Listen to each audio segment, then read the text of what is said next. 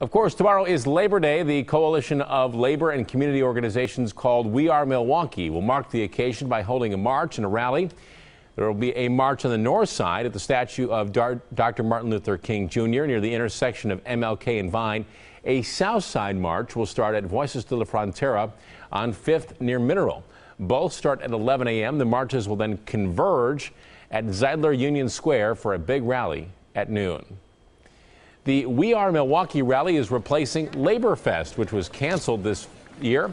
Back in July, organizers said the fest could not go on because the staff is not large enough.